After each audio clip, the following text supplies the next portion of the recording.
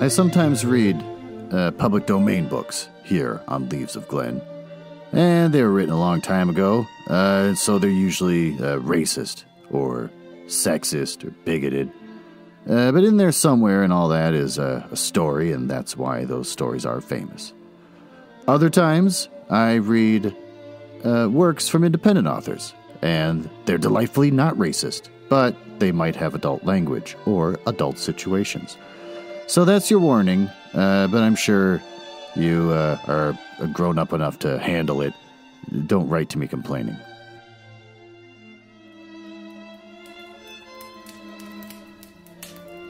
Oh, you're back. Well, welcome to the Leaves of Glen Mansion. It's a fun little bit where I pretend to live in a mansion and not just recording in my basement. Or pretending to record at a cabin. Remember when I did that for like 2 episodes, pretending to record at a cabin? That got old. This is old too. This is where I read the hottest public domain books and short stories. This week, I'm going to start reading Peter Pan by J.M. Barrie. I can finally read something about the author, unlike the last book I read. Because there was nothing about him, because he was a person writing under a house name, a term I still wish I could use. J.M. Barrie was born in May 1860 and died the 19th of June, 1937. He was a Scottish novelist and playwright, best remembered as the creator of Peter Pan.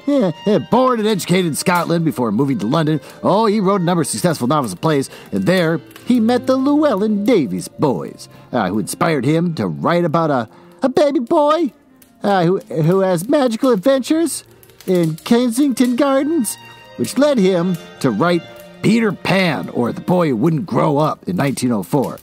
Although he continued to write successfully, Peter Pan overshadowed his other work and is credited with popularizing the name Wendy, of all things. Barrie unofficially adopted the Davies boys following the deaths of their parents, which is a really nice thing for him to do. Unlike other authors I've had to read about, this one seems real nice. Barrie was made a baronet by George V and a member of the Order of Merit. Before his death, he gave the rights to the Peter Pan works to the Great Ormond Street Hospital for Children in London, which continues to benefit from them. Again, an author who is actually nice. This is a great setup for a book I've never read and a movie I've never watched all the way through, thanks to Disney. But hopefully it's not racist. Burp. Fun facts from mentalfloss.com? Sure. It's all about Disney. As a young boy, Walt Disney saw a touring production of Peter Pan. Walt Disney broke his piggy bank to get the money for tickets to the performance starring actress Maude Adams, and he remembered the performance fondly and later asked her to look at an early reel of his version of Peter Pan. She declined, because he's a jerk. Disney said that to her, the Peter whom she created was to her real life and blood, while another's creation of this character would only be a ghost to her. And surmised that Miss Adams is simply living in the past. Oh, so he's a bitter little piece of shit.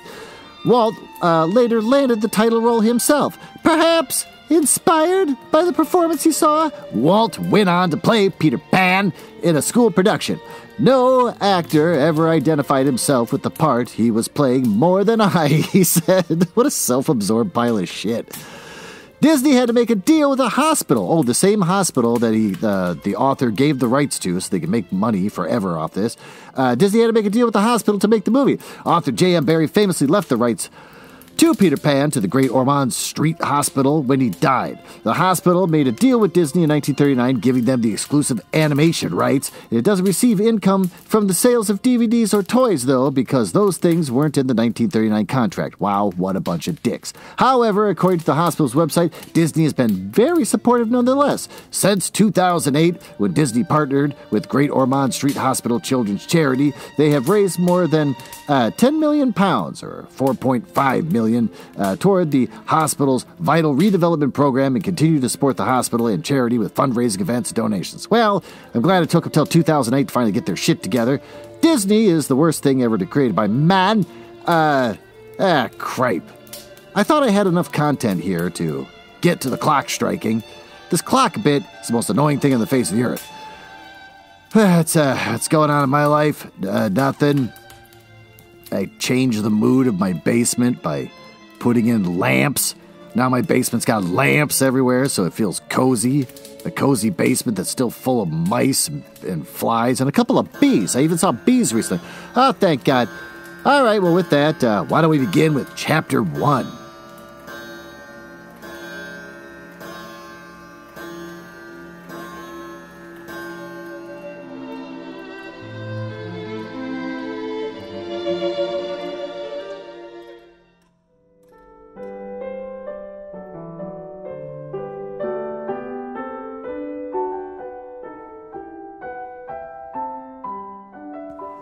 Chapter 1.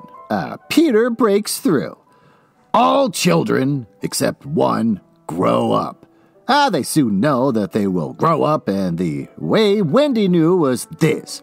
One day, when she was 2 years old, she was playing in a garden, and she plucked another flower and ran with it to her mother. I suppose she must have looked rather delightful, for Miss Darling put her hand to her heart and cried, "Oh, why can't you remain like this forever?" And this is all that passed between them on the subject, but henceforth Wendy knew that she must grow up. And you always know after you are 2. 2 is the beginning of the end. This is really specific. Of course, they lived at 14, and until Wendy came, her mother was the chief one. She was a lovely lady with a romantic mind and such a sweet, mocking mouth that her romantic mind was like the tiny boxes, one within another, that came from the puzzling East. However, many of you discover there's always one more, and her sweet, mocking mouth had one kiss on it that Wendy could never get, though there it was, perfectly conspicuous in the right corner. Like a dimple on the side of her mouth? The way Miss Darling won her was this. The many gentlemen who had been boys when she was a girl discovered simultaneously that they loved her. That was so weirdly written. The many gentlemen who had been boys when she was a girl discovered simultaneously that they loved her. And they all ran to her house to propose to her, except Mr. Darling, who took a cab, and nipped in first. And so he got her. He got all of her, except the innermost box and the kiss. Is that a dimple? He never knew about the box, and in time he gave up trying for the kiss, the dimple. I don't know what the hell's going on anymore. Wendy thought Napoleon could have got it, but I could picture him trying and then going off in a passion, slamming the door. Napoleon? Bonaparte? What the fuck is going on in this story? We're only like a couple paragraphs in. I have no idea what the hell I'm reading. Mr. Darling used to boast to Wendy that her mother not only loved him, but respected him. He was one of those deep ones who know about stocks and shares. Of course, no one really knows, but he has quite seemed to know, and he often said stocks were up, and shares were down, in a way that would have made any woman respect him. Kind of sexist. Mrs. Darling was married and white, and at first she kept the books perfectly, almost gleefully, as if it were a game. Not so much as a Brussels sprout was missing, but by and by the whole cauliflowers dropped out. What the frick are they talking about? She kept the books perfectly. Okay, the financial books. But by and by, whole cauliflowers dropped out, and instead of them, there were pictures of babies without faces. What the hell is going on? I have no idea. I downloaded this from Gutenberg. Did I get some weird perverts version where they edited it and uploaded it? She drew them when she should have been totting up. There they were, Mrs. Darling's guesses. Wendy came first, then John, and then Michael. For a week or two after Wendy came, it was doubtful whether they should be able to keep her, as she was another mouth to feed. Mr. Darling was frightfully proud of her, and he was very honorable, and he sat on the edge of Mrs. Darling's bed, holding her hand and calculating expenses, while she looked at him imploringly. She wanted to risk it, come what might. But that was not his way. His way was with a pencil and a piece of paper, and if she confused him with suggestions, he had to begin at the beginning again. "Now don't interrupt," he would beg her. "I have £1.17 here. and 2 and 6 at the office. Okay, I can cut off my coffee at the office, say 10 shillings, making 2 9 at 6. With your 18 and 3 makes 3 9 7. That's a cat jumped down from the window, landing on the table in the middle of my podcast. God, I hate my cats. With 5 naught in my checkbook, makes 8 9 7. Who is that moving? 897 dot my carry 7. Don't speak. My own. And on the pound you lent to that man who came to the door. Quiet, child. Dot and carry. Child, there. You've done it. Did I say 997? Yes, I said 997. The question is, can we try it for a year on 997? Trying out keeping a child for a year? What the hell is going on? And the math in there was ridiculous. Oh, of course we can't, George, she cried. But she was prejudiced in Wendy's favor, and he was really the grander character of the two. Was he? He sounds like a dick. Remember Mumps? He warned her almost threateningly. And off he went again. Mumps? Oh, 1 pound. That is what I put down. But I dare say it will be more like thirsty shillings. Don't speak. Measles, 1 5. German measles, half a guinea, makes 2 15 6. Don't waggle your finger. Whoop and cough? Oh, say 15 shillings. And so on it went. And it added up differently each time, but at last Wendy just got through, with mumps reduced to 12 6, and the 2 kinds of measles treated as 1.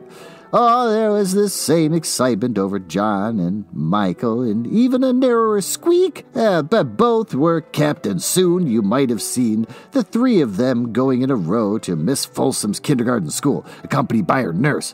Oh, Miss Darling loved to have everything just so. And Mr. Darling had a passion for being exactly like his neighbors, so he had a passion for conformity. So, of course, they had a nurse.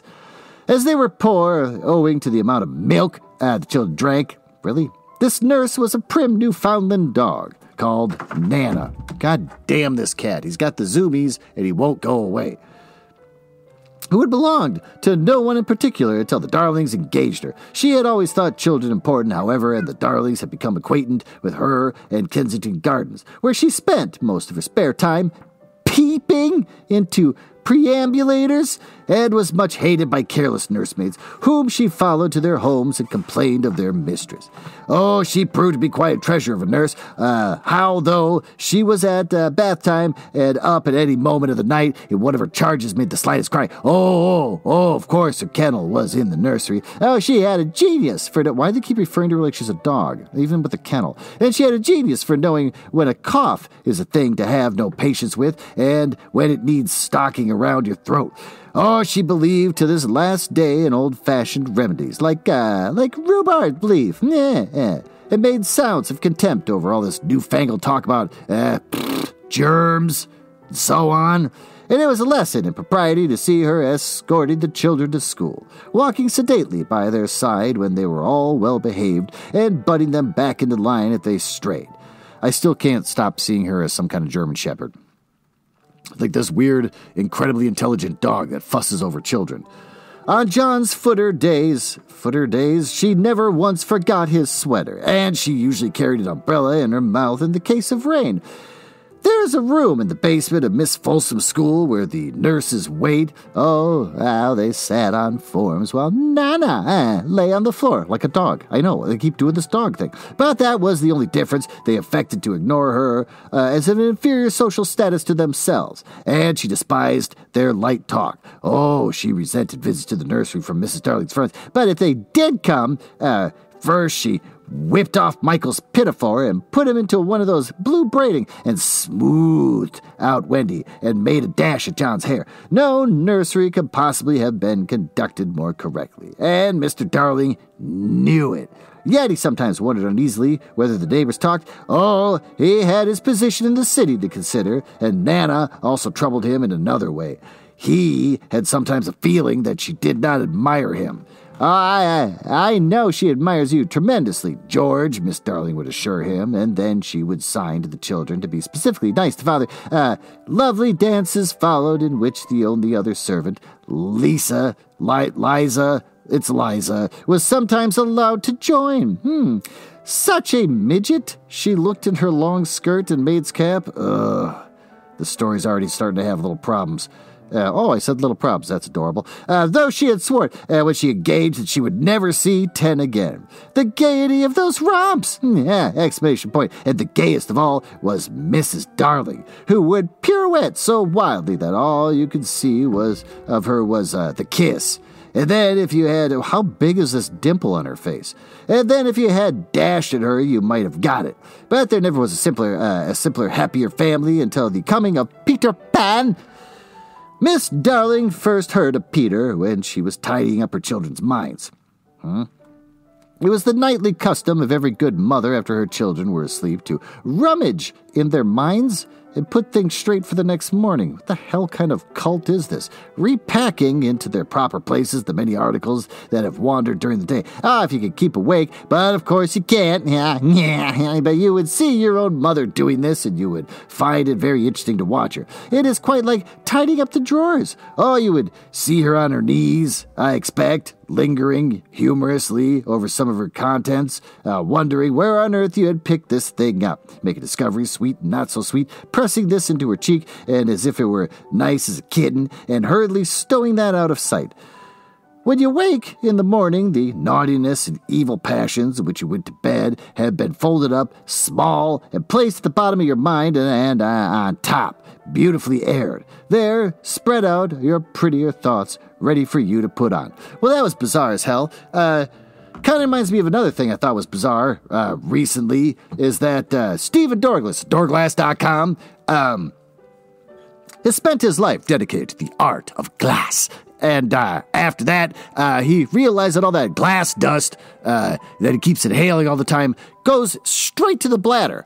All that glass dust goes straight to the bladder. It just cuts it all up. Little fine cuts everywhere. It's a little mist of glass. So he got a bladder infection, which made him use Azo, registered mark, men bladder control with Go Less, which is also registered. Frustrated by waking up in the middle of the night with the urge to go to the bathroom? Is it impacting the quality of your sleep? Or even though you just went, you feel the urge to go again?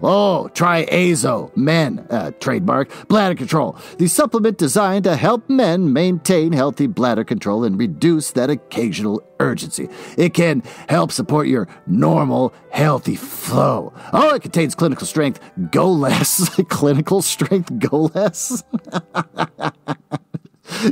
This crap ingredient that they made up, which they always have to have a registered mark next to, it's clinical strength. Doctors are shocked at the power of the Go Less they stick in this product.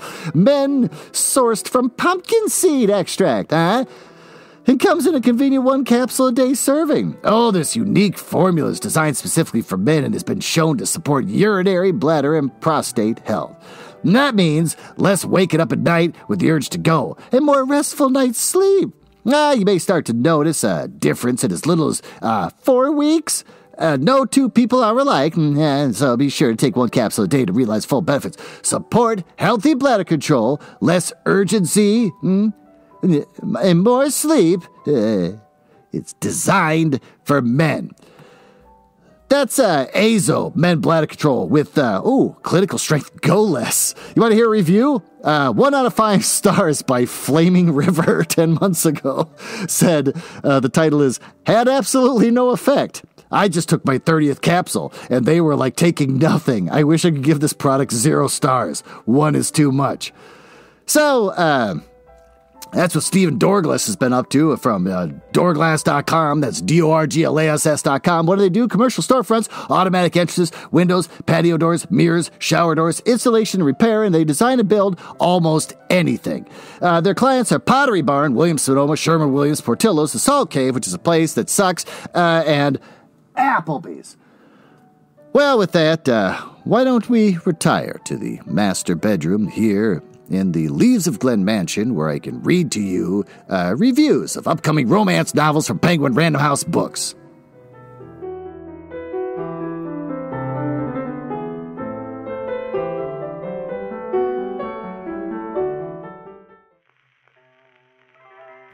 Hold on, I'm coming. What the hell? Why you dressed like a surfer? You're literally holding a surfboard that for some reason you glued a taxidermy dog onto. That's disturbing. You're pointing at the book on the bed. Dog Friendly by Victoria Schad. Great. A burned-out veterinarian takes a much-needed beach vacation where a charming surfer makes waves in her love life, and a unique foster pup renews her passion for her work. This book's got it all. Bohemian-style surfer, cool, sexy guy, and dog love. Exhausted veterinarian Morgan Pierce is feeling overworked and underthanked. So when two favorite clients ask her to watch their special needs senior dog in their Nantucket home, she jumps at the chance for a summer break. She hopes her time on the island will be a reset from the stress of her everyday life. But her chill vacation vibe takes a hit when she gets roped into fostering a challenging but anxious dog and helping plan the local rescue group's glittery annual fundraiser. This is all over the goddamn place. Her trip starts to feel more like vacation when Morgan begins falling for Nathan Keating, an irresistible entrepreneur who thinks every problem can be solved by surfboard. He's an entrepreneur and a surfer. It's got dogs, glittery fundraisers, an entrepreneur that's also a surfer. This is amazing. Just as the summer is shaping up to be a magical refresh she needs, thanks to a fling that feels like the beginning of something real, and Hudson, the foster dog who reminds her how much she loves her job, a visit from the estranged brother and the discovery of who Nathan really is, challenges everything. Morgan finds herself at a crossroads, trying to determine if the mistakes of the past must define the future, and if she should forget, and grab hold of a chance to finally rescue herself. This sounds horrible. It's called Dog Friendly. It's coming out $16, paperback, June 28th. You can find it on Amazon, Barnes & Noble Books, Bookshop.org, Hudson Booksellers, IndieBound, Powell's, Target, and Walmart. That's disgusting, and your outfit is disgusting. I see that you're wearing a tie now. You have no shirt on, you're wearing little surfer shorts, you're holding a surfboard with a dog glued to it, and I can finally see the little tie you had around your neck. That's disturbing. Why don't we go back down to the library and finish reading the rest of this chapter?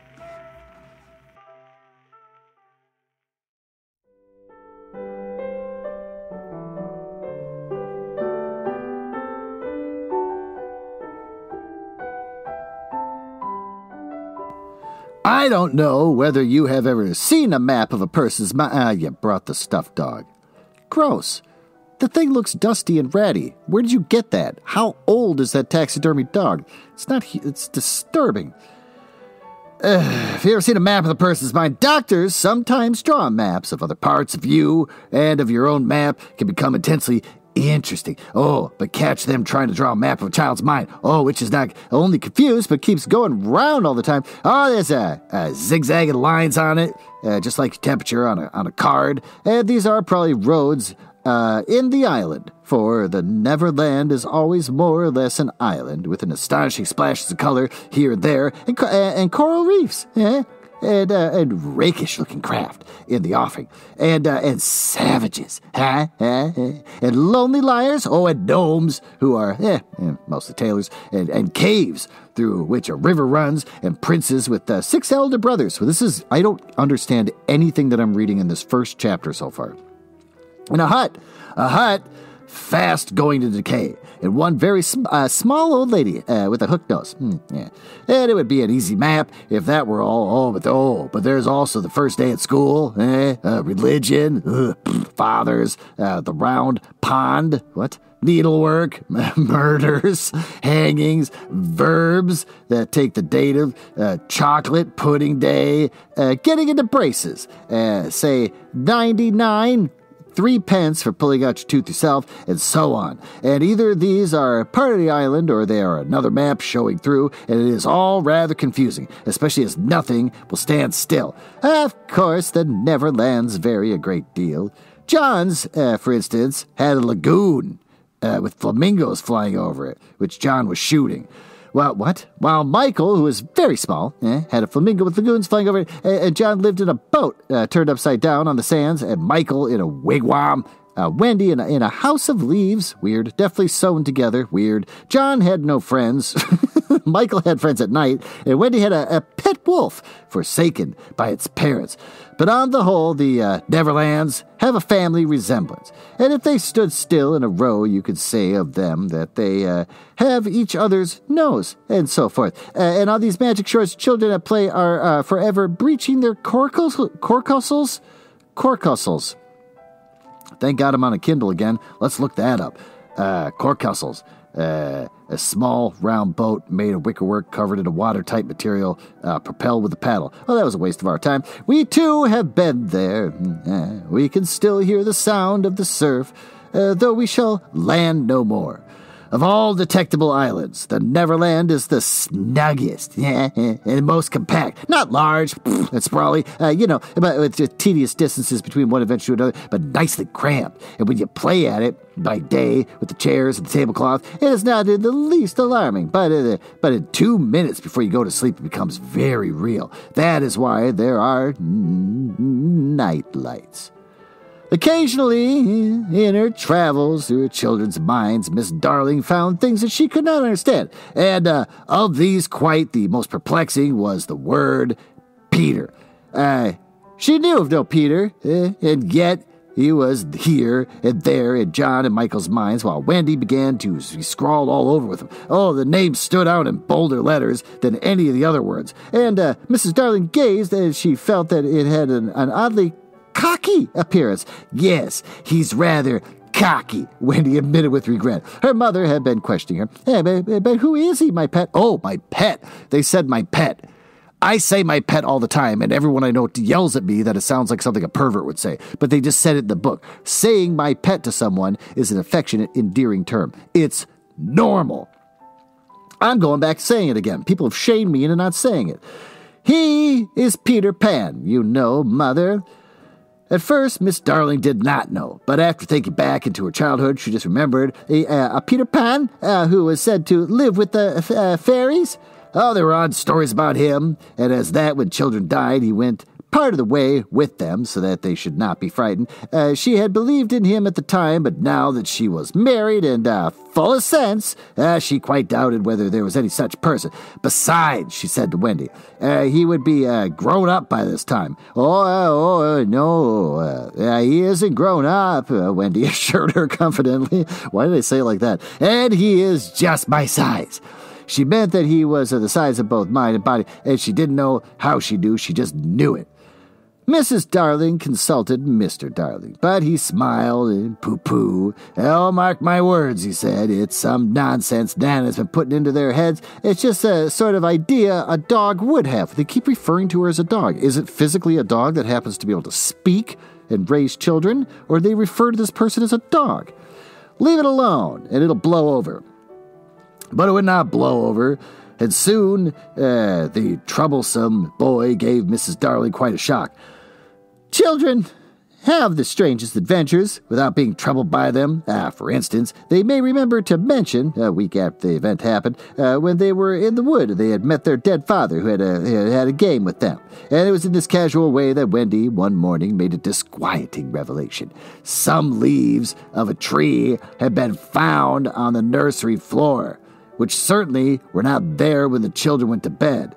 And Miss Darling was puzzling over them when Wendy said with a tolerant smile, "Oh, I do believe it is Peter Pan again." "Whatever do you mean, Wendy?" It's so naughty of him not to wipe his feet. Yeah, Wendy said, sighing. And she was a tiny child. Oh, she explained in quite a matter-of-fact way that she thought Peter sometimes came to the nursery in the night and sat on the foot of her bed and played on his pipes to her. Unfortunately, she never awoke, so she didn't know how she knew. She just knew.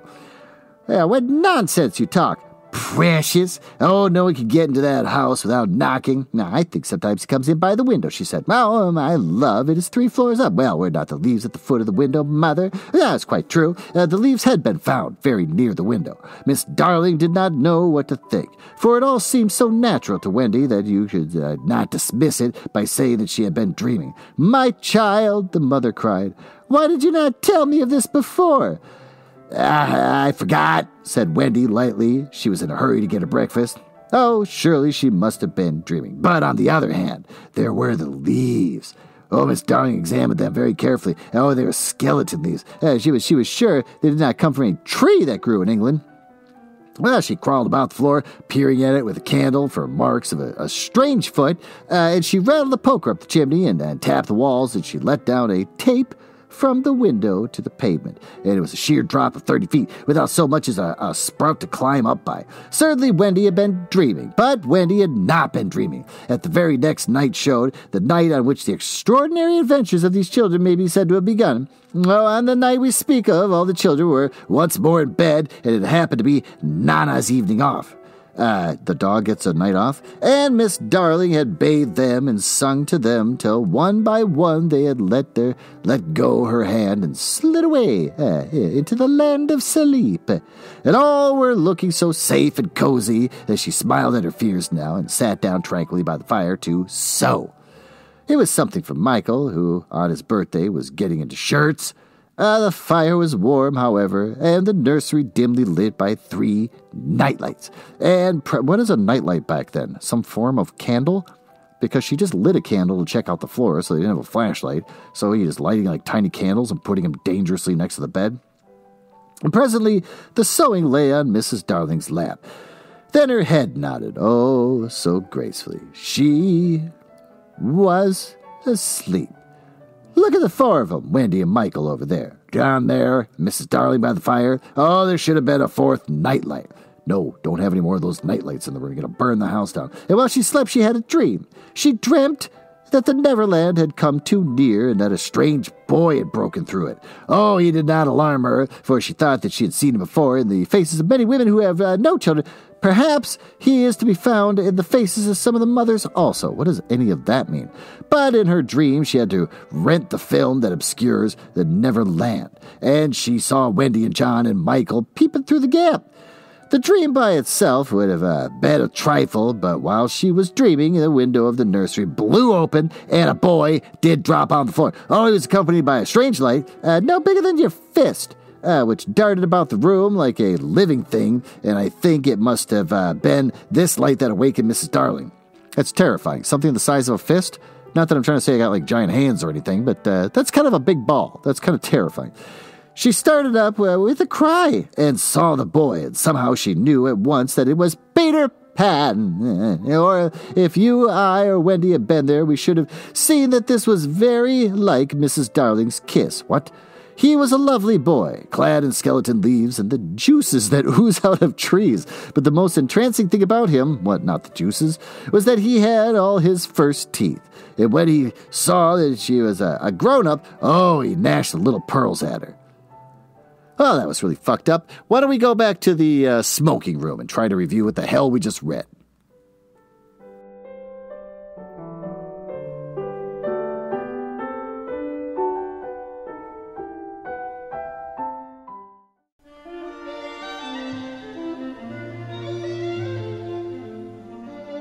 Well, here we are back in the smoking room to try and review what the hell we just read.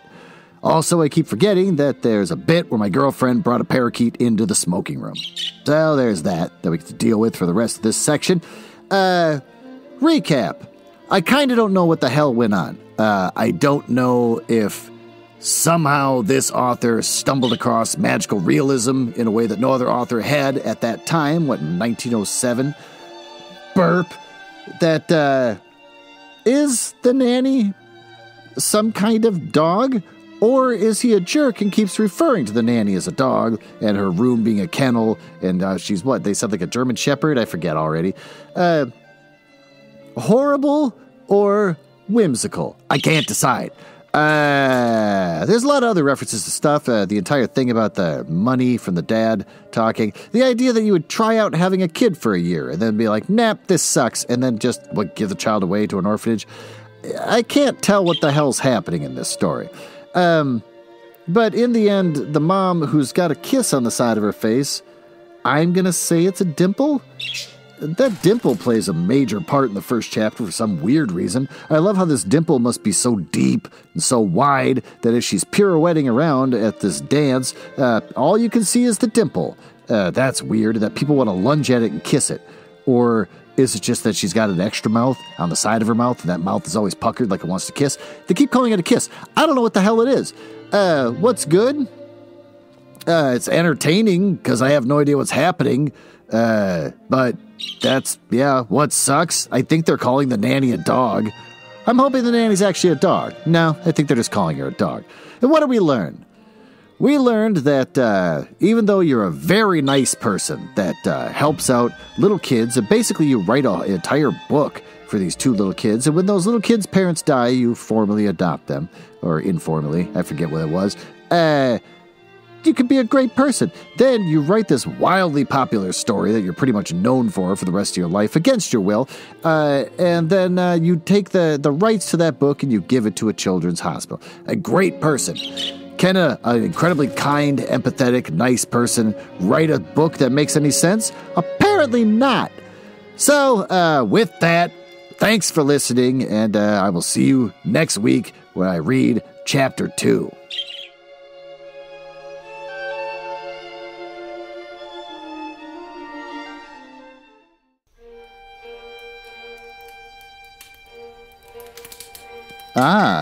Well, it appears you found me in the part of the podcast I hate the most, where I tell you all about the places on the internet where you can find me. You can tell I hate this because of the sound effects making it sound like a stormy night in the drawing room of the damned. Now, there's that. Are you cool? I like cool people. It's the reason why I got involved in this business to begin with, just to meet cool people. Not losers.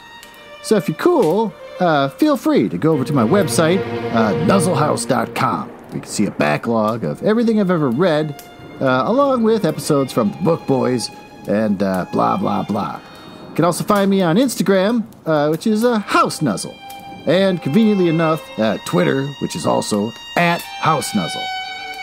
Annoyingly, YouTube made me pick a name instead of just a House Nuzzle, so I got Glenn Nuzzles. So I guess you search for that if you want to watch a screen that doesn't do anything and just hear my voice. And since I think you might be cool, you can always just email me directly, glenn.nuzzles@gmail.com. But don't email if you're a nerdlinger or a dork. Now, back to business. Can't believe I drank all of them already. There's got to be one left.